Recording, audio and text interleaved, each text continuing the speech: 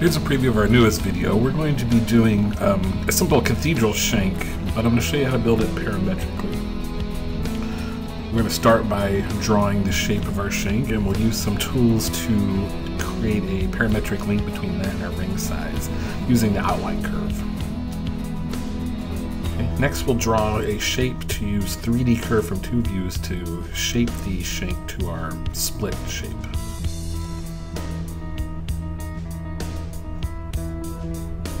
Okay. Once we have one half of the shank, we simply trim off the part that's going to get mirrored. And then we simply mirror it to the other side. Okay, finally in the video, I'm going to show you how we'll take a pre-designed halo crown from another video. It's built parametrically and saved to the library. And I'll show you how you can link that to our ring size in our cathedral shank file, and using parametrics link everything together. The full video, of course, is in the training lounge now. Members can find it through the forum.